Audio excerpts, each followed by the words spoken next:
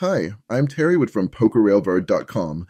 Today, we're diving into the importance of understanding pre-flop overpair probabilities. Knowing the probability of an opponent having a higher ranking pocket pair than yours can make or break your strategy. Let's get right to it. We'll say you have pocket eights in the cutoff position in a 9-handed game. How do you quickly calculate the probability of another player having a higher ranking pair? First, there are 6 pairs that will beat your eights, and for this example, we'll say that 6 players remain in the hand pre-flop. Multiply the number of pocket pair that will beat your eights, 6, by the number of players remaining in the hand, 6, which equals 36. Then divide 36 by 2, so there is an 18% chance of another player having a pair pre-flop that will beat your eights. I have often spoken about that you must have a plan for each hand you intend to play, so let's think about our pocket eights. Of course, we are hoping to flop a set, which the probability is 12%, or 7.5 to 1 odds. Then we have to think about the potential for an overcard to our eights on the flop, turn, and river.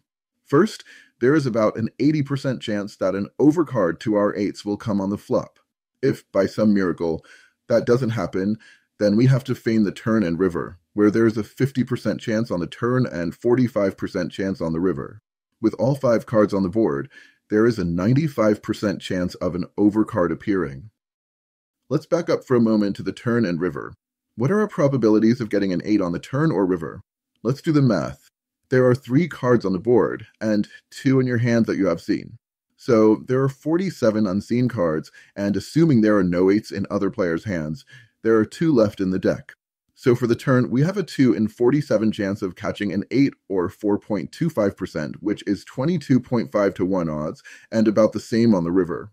So if we combine the turn and river, we have about an 8% chance of hitting our set of 8s, although when it comes to betting or calling a bet, it is advisable to look at each card, turn and river, independently of each other. As depending the size of the pot and the size of the bet, you must determine if you have the proper pot odds in relationship to the probability of making your hand. We will discuss this further in our next video, pot odds and hand probabilities. Let's look at a simpler way of calculating our hand probability for the turn and river.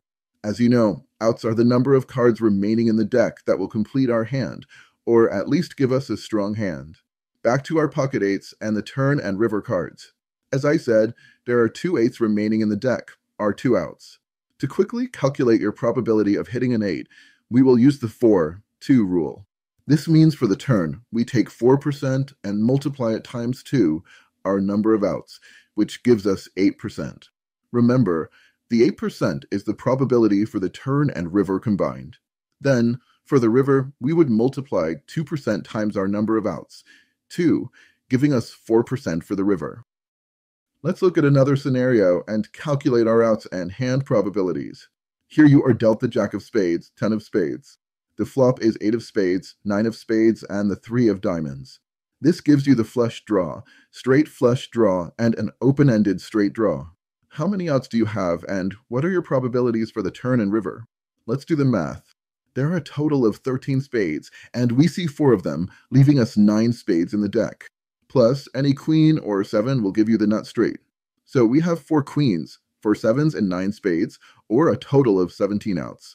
But one of those queens and one of those sevens is also a spade, so we have to discount 2 of the outs. This will give us 15 outs. So for the turn, we will have 4% times 15 outs, a 60% probability of making our hand, again for the turn and river combined. If we miss the turn, then we have 2% times our 15 outs, a 30% probability of hitting our hand on the river. To dive deeper into the math behind poker, including overcard probabilities, overpair scenarios, and calculating your outs, visit us at PokerRailbird.com. Just head over to the Poker Toolkit section, where you'll find all the charts, breakdowns, and strategy articles designed to sharpen your edge at the table. That's all for now. If you found this video helpful, please like, share, and subscribe to support the channel. This is Terry Wood from PokerRailbird.com. Thanks for watching, and we'll see you at the tables.